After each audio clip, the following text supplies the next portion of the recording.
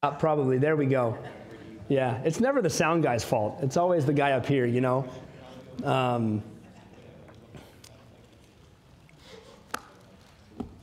All right, well, I hope your cup is getting fuller and fuller. Hopefully it's not so full you can't take anything more in. That's the hope. If that happens, just come talk to me. I'll send you my sermon notes and you can digest them later, okay? Because sometimes that's how my brain works. So we've looked at missional living. Really begins with loving Christ, all right? That was last night. And so just we got to be clear there. We've got to love Jesus, saints. We've got to love Jesus. We've got to love him more. And we talked last night how really everything in this world is distracting us from loving Christ, right? That's just the constant pull of the flesh.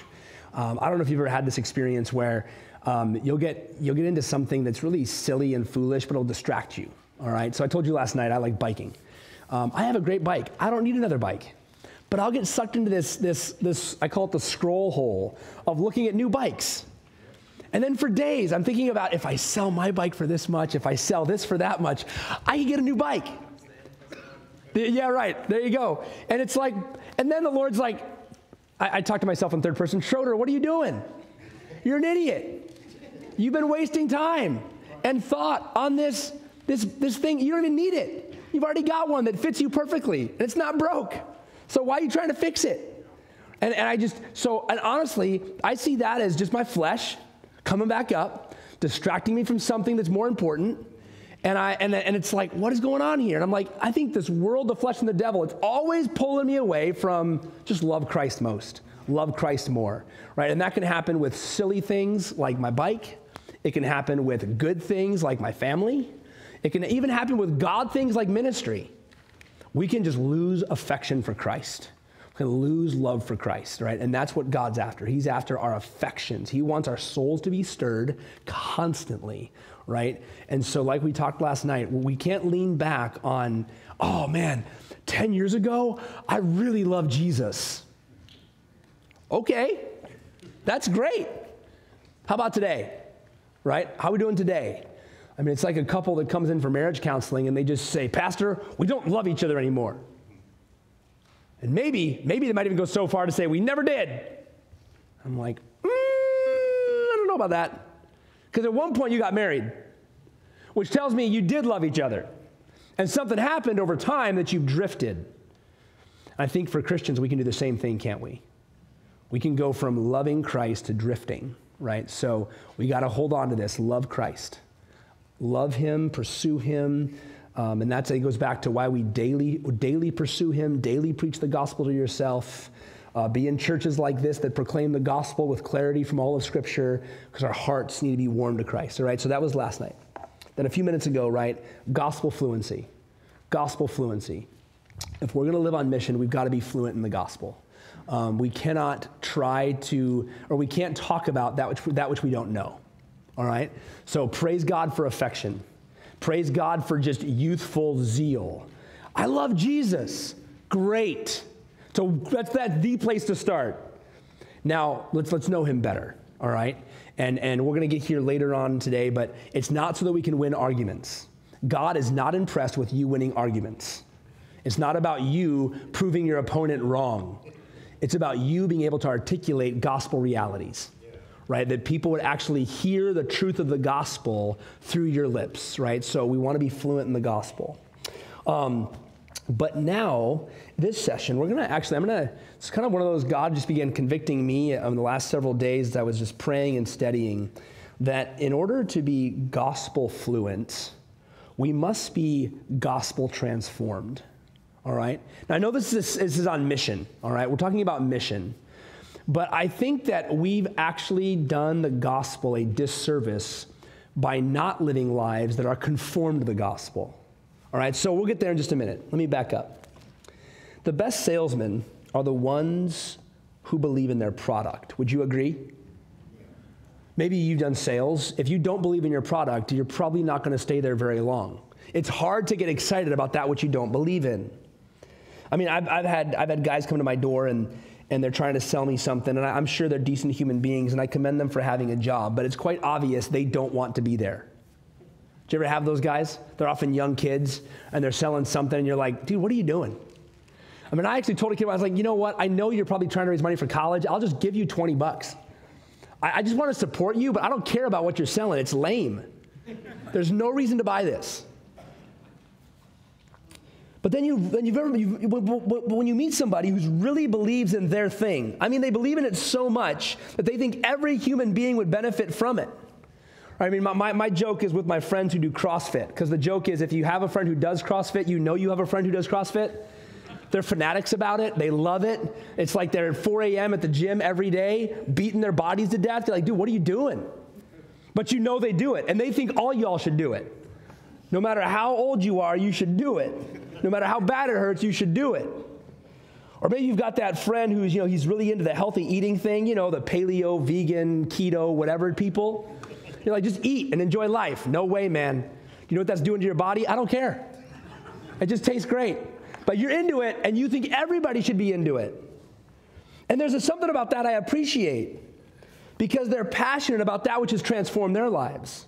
And so they honestly make good salesmen, even if they're not making money off of it. And when it comes to missional living, brothers and sisters, if we have not been people that are radically transformed by the gospel, you'll have very little zeal to ever talk about the gospel. And frankly, when you do, it's going to come off like that salesman at your front door that you're like, dude, get another job, because this one ain't working for you. To use the words of Jesus, when you've been forgiven much, you love much. And when you love much, you talk much about what you love. But if Jesus is as about exciting to you as yesterday's news, then living on mission for Jesus will be a duty and not a delight. If Jesus hasn't transformed you, if he's not the delight of your soul and what has transformed every aspect of your life, talking about him is not going to be what jazzes you up. And so if you will, I'd like to try this in this next 35 minutes. Are we done at 11 on this one? I steal time for myself, and that's the problem. So we're going to try to just discern our hearts a little bit. And so this might feel more like a session going after our souls. But I think it's important, because sometimes we just go, okay, help me live on mission. And so we're thinking about those people out there, but our hearts are a wreck. And if our hearts are a wreck, we're actually the problem. There's actually a crazy, we're not going to get into this. Remember when Jesus said that he said, I can't do miracles in that town? Yeah. That's an interesting phrase. Remember why? No faith. And if we connect faith with last session, faith is life on God's terms. Living a life for the glory of God. And actually all over Scripture, different sermon, different talk, but all over Scripture we see that God is with those who walk by faith. Old Testament, they would say things like, God is with us, right? New Testament, the effective, fervent prayer of a righteous man has much power as it's working. God's with those who walk with him. Maybe our evangelism lacks power because we're not walking with God. So you're like, oh yeah, I got the slick of presentation. I'm going out and evangelizing. I'm giving out tracts. I'm doing this, but it's falling flat. Maybe we got to do the work of our own hearts. So that's what we're going to do. We're going to look into our hearts a little bit, but don't worry. It's going to lead us to mission. It's going to lead us to mission. All right, let's see here.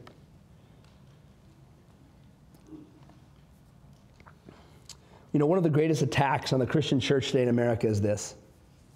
Maybe you've heard it, maybe you've said it. Maybe it was you. Maybe it is you. The church is full of hypocrites. Hey, look at there, you know it too. See, people who claim to be followers of Jesus on Sunday, but live as lovers of the world Monday through Saturday. And rightfully so, the diagnosis of the world is, y'all are a bunch of hypocrites. And when that is true, it's a tool of Satan to discourage the masses from even listening to the gospel. Now, we know that all people will stand before God on their own 2 feet. But God forbid they can look at you and say, I'm not a Christian because of you. Right? God forbid that be any of us. That we're the obstacle of somebody coming to faith in Jesus. And if we're not joyfully living for Jesus from hearts that are transformed and captivated by Christ, then when we talk about Jesus, if we talk about Jesus, why in the world would they want what we have? If our lives are a wreck, if our lives look just like the world, and we say you should believe in Jesus, why? You're no different than me. You see, our lives, our lives, as we'll see here in a moment, should display gospel light. How we live, how we structure our schedules, everything about us should display the light of Christ. And so that when we talk about the light of Christ, people aren't like, really? You're a Christian? You got to be kidding me. No, it should be like, duh. Yeah, I knew something was different about you because your life looks like Christ. And so if we're going to be gospel fluent people, we must be the kind of people that not just know the gospel, we must be people that are shaped by the gospel. We must be people that live by the gospel. And so to use Jesus' words, we're just going to talk about light and darkness, because that's how Jesus defines this life in the book of John. So if you're familiar with these categories of light and darkness, throughout Scripture, there are references. Light would stand for righteousness, and darkness is for what? Sin and unrighteousness, right? So this is just all throughout the Bible. This is kind of this Bible imagery, if you will, light and darkness. So Jesus picks it up in John chapter 1, actually, or John does in John chapter 1, and from the very giddy up, he's going to talk about light and darkness. And then this motif of light and darkness is going to show up all over John's gospel, and it's not just positional. It's practical. Do you live in the light? So yes, we know the light, that's position, but in your practice, do you live in the light? So let's look at John 1, verse 5 and verse 9. If you have a Bible, you can go there. John 1, 5. To know Jesus is to know the light. There was a man sent from God, the light shines in the darkness, and the darkness has not overcome it. This light is so glorious that no darkness can rival it. No darkness can overcome it. Jesus, as this light, is talked about 24 times in John's gospel alone. It's the idea of a pure, brilliant light. All right? It's literally, it's a different word for light than we see in other places in Scripture. It's not a flicker of light. It's like the morning sunrise light.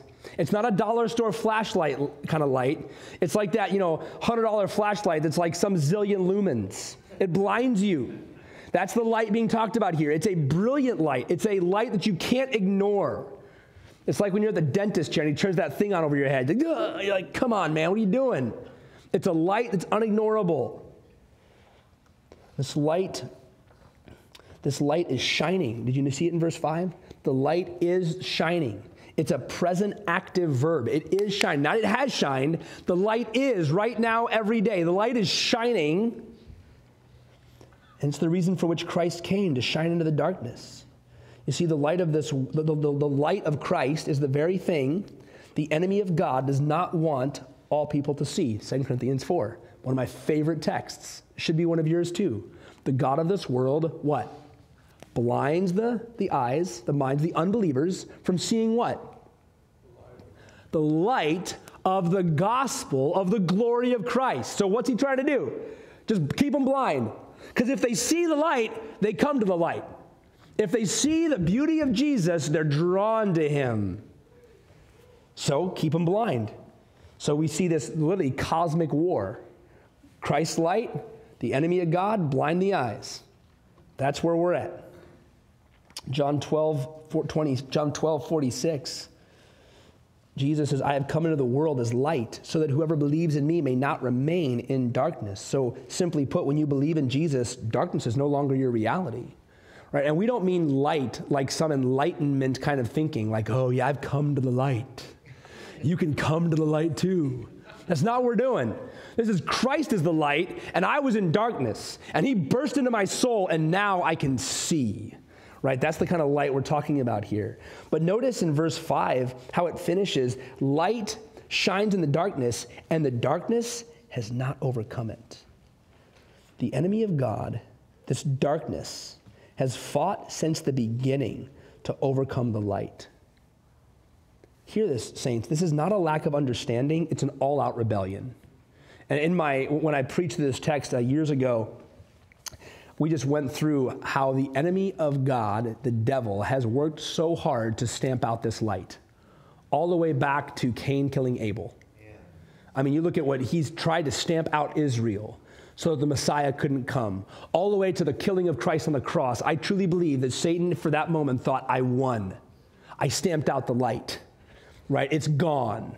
His aim has always been to overcome, to stamp out, to overthrow the light. But darkness can't overcome it. Why? Because Jesus won, right? Jesus won. I mean, one of my all-time favorite verses is Colossians chapter 2, verse 15. He disarmed rulers and authorities, and he put them to open shame by triumphing over them. That's it. Darkness cannot overcome it. And this is actually good news for us as we think about mission. Jesus won. The darkness cannot overcome the light. You know, I get so tired of American, especially California Christians, just bagging on society. Oh my gosh, can you believe how wicked our state is? Of course you can. They're in darkness. What do you expect? That's it. Case closed. Next. They need Jesus. Don't watch the news expecting for them to be light. Expect darkness to act like darkness. So then what do? We live on mission because we have the one thing all people need. Their problem's not their politics. The problem's not their taxes. The problem is they don't have light, and they're running against Christ. So we're just like, yeah, par for the course. Life this side of heaven. What do? Paul, preach Christ. Lift him up. He's the light. Darkness cannot and will not overcome it. The resurrection proved it. Jesus won. So to know Jesus is to know the light. Brothers and sisters, be encouraged by that. This little book, Honest Evangelism, you should buy it. It's on sale for $100 in the bookstore, right, Chris? There you go. Yeah, it's going to be great. He addresses this. And actually, I believe it's the motivation that gets me to cross into the unbeliever and say, I'm going to tell you about Jesus. Because my team already won. So even if they reject me, I still won. It hurts a little bit, but Christ won. And I'm in Christ, so I'm good. So to know Jesus is to know light. That's our position, all right? But we need to look at how to know Jesus is to walk in the light. So I think sometimes we stop there. You know, I am of the Reformed tradition, you might say. And so I love the doctrines of justification by faith alone. You should too. But I think one of the problems with the Reformed tradition is we like to talk about our position and not our practice. We just like to talk about, oh, praise God, I'm secure in Jesus, and you're living like a hellion. God's not impressed. Because your position should actually be matched by your practice. Correct? You should shake your head yes. Our position does not excuse bad practice. We don't live like the devil and claim to be positioned in Christ. So if we know the light, guess what we should do? We should walk in the light, all right? So let's just break this down a little bit. John chapter 3, verse 21. I told you John 3 is an important one, okay? Just want to keep a little tab in your Bible there. We're just going to be there over and over. John 3, verse 21. To know Jesus is to walk in the light. Believing in Jesus looks like, you ready for this? Believing in Jesus, faith in Jesus looks like doing what is true. Whoever does what is true, John 3:21, comes to the light. Interesting it says it that way. Because doing what is true is a reference to your faith. You've done what is true. You've sided with God. You're doing life on God's terms. You're doing what is true, and you've come to the light. So believing in Jesus looks like doing what is true. See, Jesus is instilling this talk about being born again. And when you're born again, it always results, without exception, in a transformed life. And just remember, the transformed life is not the basis of your acceptance before God, but it's because you have been accepted by God, you live a transformed life. So you are now in the light, and you're walking out light. It's what defines you. It's the sphere of your living, as Jesus would say later, abiding in Him. And one author said it this way: when we don't walk in the light and we claim to believe in the light, we are functional gospel deniers. Sure, we can all day long say, I love Jesus, but we're denying with our actions. I mean, to use a harsh example, it's like a father who beats his children. But then he says, oh, I love you, son. Where does that kid grow up remembering? What's he remembering? Being beat. And they don't remember a father who says, oh, I love you, son. They remember what he did to them. Right? So we can say all day long, I love Jesus, but the proof is in the pudding. Does your practice prove your position, or does your practice deny your position? Because if your practice denies your position, there's no category for you in Scripture but unbeliever. Your position always affects your practice, every time, without exception. Ephesians chapter 2, verse 10, a verse I quoted earlier, good works to the glory of God. They do not earn the favor of God, but they are the result of you knowing the favor of God. Ephesians chapter 2, verse 10, we all love Ephesians 2, 8, and 9, but we so often stop before verse 10, for we are his workmanship, created in Christ Jesus for, come on, tell me, for good works, which God prepared beforehand that we should walk in them. You know, good Calvinist, we love to talk about predestined before the foundation of the world. Amen. Yeah, hallelujah. Yeah, I've been chosen before time. Great, wonderful. For good works. You submitting your life to the will and ways of God, denying yourself, taking up your cross, following Jesus. That's what you were prepared for. Right? So don't celebrate eternity while you live carnally in the present. Right? You are redeemed for good works, that we would glorify God by walking out this life of light. You see, when you're born again, these good deeds are now empowered by the Spirit of God that is at work in you. You're no longer performing in self-righteousness. You're no longer covering up a few bad deeds with a few good deeds. We're not people that believe in karma. I really blew it today, so I got to be better tomorrow. That's not how we're operating as Christians. But we do believe that a transformed heart is demonstrated by a transformed life. And the Bible calls that good deeds for the glory of God. So I get to live for God. Why? Because I've come to the light. I've come to the light, and now I get to live in the sphere of that light. And so this gospel is indeed the good news to those who believe, and this gospel does indeed transform all those who believe. Do you know there's no such thing as a Christian who's not transformed?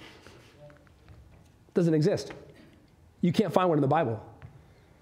Somebody who's a follower of Christ but not following. It's an oxymoron.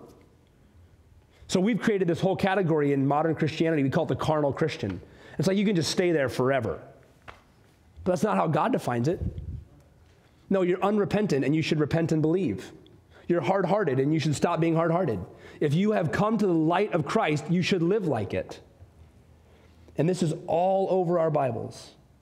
So this gospel that saves is this gospel that transforms. And brothers and sisters, if you know the light of Christ, you should display the light of Christ. We should be the kind of people that the world can look on and say, even if I don't agree, there's something different. We're going to talk later about 1 Peter chapter 3. The hope that's within you should radiate. Yeah, you should be the best neighbor. Not so that everybody likes you on your block, but because Christ is shining through you.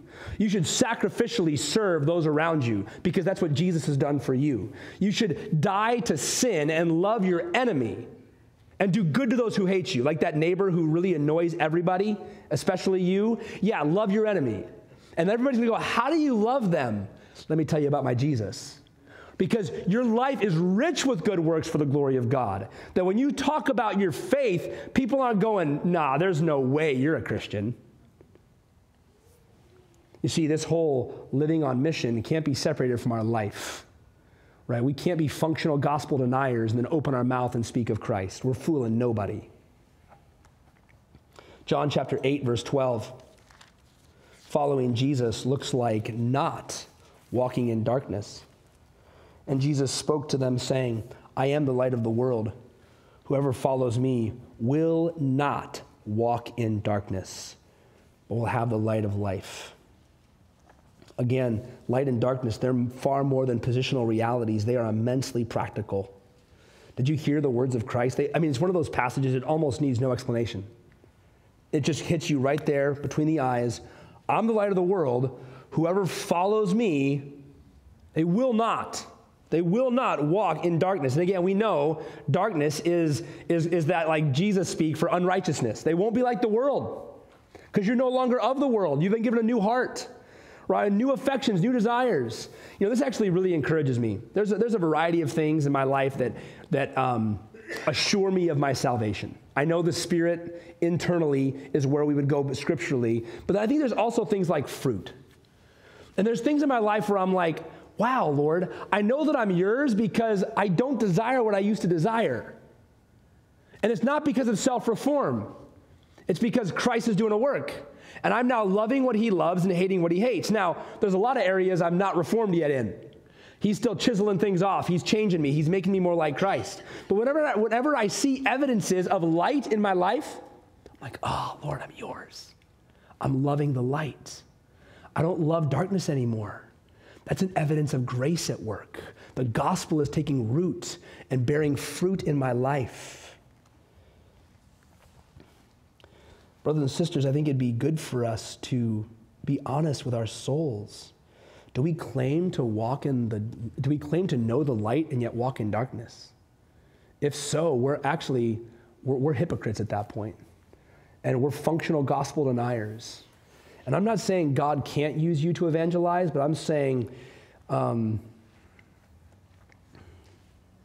evangelism will be at best stifled and stunted because you don't really love Christ, and your life proves it. You love yourself, you love the things of this world, you don't love Christ. Well, just one more verse in case you're not convinced yet. John chapter 12, verse 46, following Jesus looks like not remaining in darkness. John 12, verse 46, another reference, Jesus would say this, I've come into the world as light, so that whoever believes in me may not remain in darkness. And when you walk in the light, according to John 15:5, you're abiding in Christ and you will bear fruit, and that fruit looks like Christ. I mean, this is where I believe Jesus says in John 15:5, apart from me, you can do what? Nothing. You need him. You need him to walk with him. So positionally, we're connected to the light. Practically, we stay connected to the light. Why? Because apart from him, we got nothing. I can't be a godly husband. I can't be a godly father. I can't kill sin. And I definitely can't take the gospel to my neighbors apart from Christ powerfully at work within me. Right? I mean, have you ever tried to live the Christian life in your own strength? Shake your head. You've done it. And then you fail. And you're like, what's going on, Lord? And you realize, yeah, I've been trying to do this whole walking with God thing on my own. It doesn't work. We're just moralists at that point. Okay, do better next time. Do better next time. Do better next time. No, you're in the light. Now walk in the light. Abide in Christ. Stay in the sphere of the light of Christ and let him powerfully work in you. That's where we see the cooperation with the Spirit of God. We're not running from God. No, we're walking with him. And he's powerfully at work within us, conforming us to Christ, causing us to love him and hate sin. As we do that, we begin to bear fruit. And so, brothers and sisters, it's so easy for us to talk about even things like missional living, and we can focus on those out there who need Jesus, but not addressing the simple truth that the way we live our life either declares that Christ is life or that he's not. So does your life declare that Christ is life? Now, there's this old phrase, and I don't agree with it, but it was, preach the gospel, and when necessary, use words. It's not a great phrase, because the gospel's a message. But I will say this, if you're using words and your life denies the gospel, stop talking and focus on your heart and walk with Jesus before you open your mouth. I mean, it goes back to that example. In my home, my children, my wife, they know me better than anybody, right? If I'm not walking with God there, they know it. So I could preach great sermons. I could be doing this and that for God. Everybody's like, oh man, Pastor Justin, that's great. And my family's going, yeah, whatever. You're a faker. Because they see it. And God ain't impressed. All that stuff I'm doing out there for God, God knows I'm a sham. That's why pastors have to be managers of their own household, right? Because God's not impressed with great ministry and how it appears to everybody else when your life is a wreck. So what does he want? He wants you to walk with him. He wants your life to display the life of Christ. So back to our theme of gospel fluency, saints. Gospel fluent people, they don't just know the gospel, they live by the gospel. Their lives are shaped by the gospel. They're working out the gospel. They're living in light of the gospel. I like to put it this way. The gospel is not just the door to get in the Christian life. It's the whole path of the Christian life. that we would know God. And I believe the gospel, and I love the book by John Piper, God is the Gospel. Because really, when you start to read this book with the lens of gospel, I think you see, wow, this is God's big story, beginning to end. This God who is gracious, merciful, holy, just, who is willing to reconcile sinful men and women to himself. That's the gospel, isn't it? All who repent and believe can know forgiveness of their sins. You start reading your Bible with those lenses on, and the Bible's like, the gospel's popping. You're like, whoa, look at, there it is again. There it is again, Old Testament, New Testament. It's all over, cover to cover. This God who is holy, righteous, and good, who is willing to reconcile sinners to himself. This good news is everywhere. And this gospel truly is the path on which we live, not just the door by which we enter. And so, brothers and sisters, this gospel fluency, it cannot ever be reduced to mere information about Jesus. It's actually living for Jesus, a life transformed by Jesus, and Jesus calls that light and darkness. So how are we doing? Does your life display the grace of God so that when you speak about the grace of God, it's evident? I mean, that's my problem with YouTube apologists. They're straight up jerks in the name of Jesus. And God's not interested in jerks in the name of Jesus. That's never what that's not Jesus' model. It's not Paul's model. We don't have some free pass to be jerks in the name of Christ. Our lives should ooze the grace of God. As a way of life, we should be living in the light of Christ, displaying the character of Christ. And when that's how we live, guess what? It comes out in how we speak. So when we speak of Christ, they may disagree with our message, and they likely will until they repent and believe. But they'll say there's something different about you. And that's called the light of Christ. So as we think about this light, we're going to turn to point number 3 here and wrap it up. To walk in the light, get this, to walk in the light is to be hated by the darkness. Okay, we have to go there. To walk in the light, not just to preach the light, to walk in the light is to be hated by the darkness. And so at this point, we're going to make something, I hope, clear from the scriptures, that love for Christ, having a gospel-fluent life, living a life that is transformed by gospel power. This is all true, it's all right, and it's all good. And this is what Christ requires of those who are his followers. But as we live out the light of Christ in a world that hates Christ, that hates the light, you and I will be hated. I know that I've succumbed to this lie in my life. And it goes like this: if I'm just loving enough, people will love me. It sounds good, and it's the ethos of our age. If I'm just kind enough, if I'm just a good person, goodness will come back to me. And so, I mean, I'm not gonna preach that, but man, I really want that to be true. Okay, if I just love my neighbors enough, at some point they'll want to hear about my Jesus.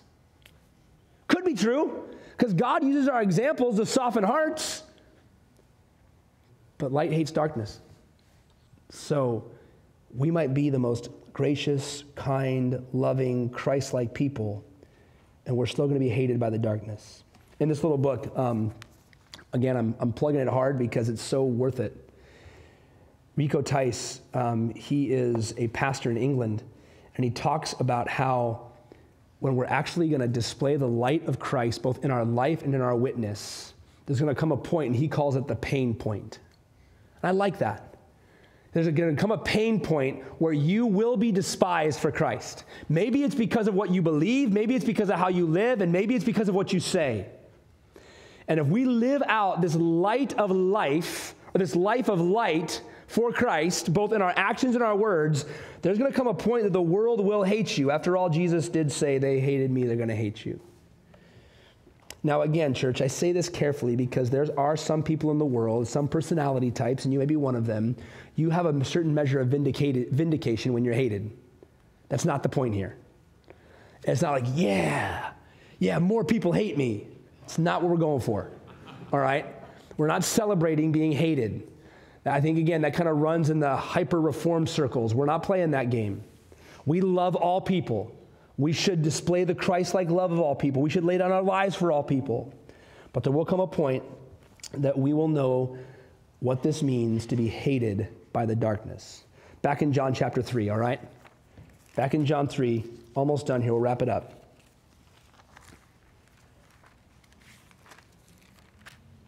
John 3, verse 19. And this is the judgment, that light has come into the world, and the people loved the darkness rather than the light, because their works were evil. For everyone who does wicked things hates the light and does not come to the light, lest his work should be exposed. This is the quintessential reason for unbelief. There is a reason for unbelief. John 3, 19 and 20 make it clear. All people, including us before we were redeemed, humanity loves sin, and they hate being exposed for the sinners that they are. They love darkness. That's sin. It's why humanity would not repent and believe in Jesus, because Jesus was the light. Did you see it? Their works were evil. Their works are evil. The divine diagnosis by God as to why sinners won't believe in Jesus, it's not ignorance, it's not lack of opportunity, love of evil. That's it. Now, in our pride, we don't say it that way. So we come up with other reasons, right? There's all these roads that lead to God, and you've got yours and I've got mine. Okay, that sounds more palatable than I love evil, right? Or, hey, you know what? I just have time for that right now. I'm too busy. That sounds better than I love evil, right? Or, hey, I'm just not into religion. That's better than I love darkness, right? So God's giving the heart diagnosis of all the excuses that we hear and, frankly, that we gave. We love darkness. We love evil. So why do people reject Jesus? It's never intellectual. It's always moral. Do you guys know Cliff McManus here? Has he been here? Cliff was an apologetics professor back in the day, and I stole that from him. Nobody rejects Jesus on intellectual grounds. It's always moral. Every time. John 3:19 says so. They love darkness. And to come to the light is to submit to him. It is to be exposed at the level of your evilness. And that's why we go back to, we don't argue people into the kingdom of God. We're not just about this, hey, let's study all the different logics and apologetic theories, and if you really master them, you'll get to win the argument, and they'll get saved. No, they won't. You'll just make people angry, and they'll walk away angry. At the end of the day, this is one of those offenses of the gospel passages. All people, God's diagnosis, they love darkness rather than light. Why? Because their deeds are evil. And therefore, they hate the light because the light exposes the darkness. Hear this carefully, saints. Humanity, they're not neutral to Jesus. Because Jesus will expose your spiritual and moral and absolute darkness. And therefore, you will either turn to him or you'll run from him. There's no other options. Right? I mean, and until you come to saving faith, when the light is turned on, humanity's like cockroaches. We just run for the shade. That's what we do. Light, get out. Run away. Whoa, darkness. Woo, we're better. Until we are going to come to the light to be saved in repentance and faith, we're going to run from the darkness. So I think we need to be clear here based on Jesus' words. No one's passive to Jesus. Nobody's take it or leave it. Jesus is truly the most polarizing figure in the history of the world. He is. Because he's light and we're darkness. Gandhi's not polarizing. Mother Teresa's not polarizing. They're not polarizing figures. They just lived. And they did some good things. They're not polarizing. Jesus is polarizing. I mean, even today, in our day of spirituality, we can talk about spirituality all day long. Jesus, whoa, hey, don't get too serious here. Why you got to be a Bible thumper? Can't we just stay in the broad generalizations of God and spirituality? Why do you got to bring up that guy? I mean, have you ever wondered why no one spends their life campaigning against the Easter Bunny? He's a fictitious character. It doesn't matter, a hill of beans. And yet there are men and women who passionately hate Jesus and make it their entire life's mission to ensure that nobody else ever believes in him, even though they don't think he existed. I'm like, really? Because Santa Claus and Easter Bunny, they didn't exist either, but you leave them alone. Yeah, we don't believe he is. We're agnostics, we're atheists, but we're going to campaign till the day we die to prove he didn't exist. Really? What is that? The darkness of our hearts. We love evil. And we make it intellectual, but it's not intellectual because you see the gospel is a gospel of submission to Christ. And that goes back to what we talked about in the last session. It's a submission of I am a sinner before a holy God. I must repent and believe. So darkness cannot tolerate the light. Darkness cannot ignore the light due to the simple fact that light and darkness are total opposites. They cannot exist at the same time. They can't. It's literally impossible. When the lights come on, the darkness goes away. And so when Jesus is the light and he exposes darkness, the darkness either goes away or the darkness runs and ducks and covers and hides. So those lost in the darkness, they can't ignore it. And this is the pain point. This is what Jesus meant, I believe, by taking up your cross. This is the narrow road. This is the sufferings of Christ. That we live in the light and we speak of the light, and the darkness either says, thank you for exposing the darkness, I need the light, or they hate you. Because what are you? You're the light. And you're shining light into their darkness.